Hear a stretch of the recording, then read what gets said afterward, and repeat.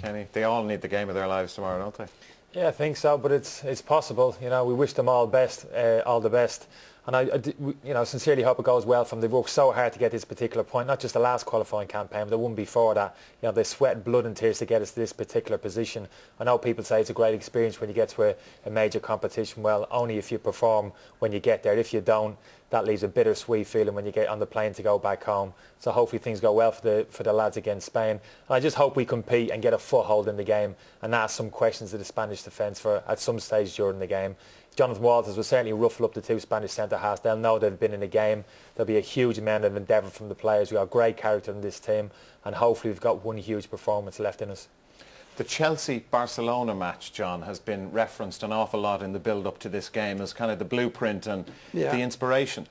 Well, it could be, Darry. You know, we saw the two games, or most people saw the two games against Chelsea, where there's no doubt they defended very well and carried an awful lot of luck. And I think if we get a result tomorrow, we'll have to defend well, do what Chelsea did, and carry the same amount of luck.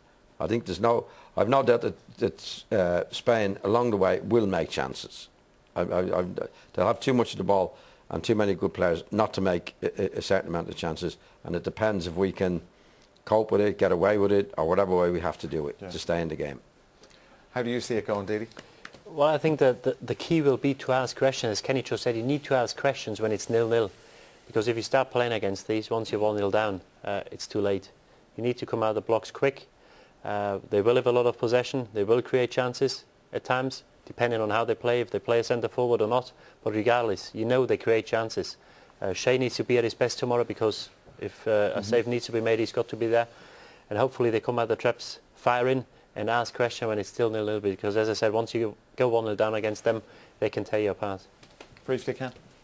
Yeah, as Didi says, let's get on the front foot. You know, let's get on the front foot. Let's have confidence in each other and our ability to cause this Spanish team problems. They will have a huge amount of possession.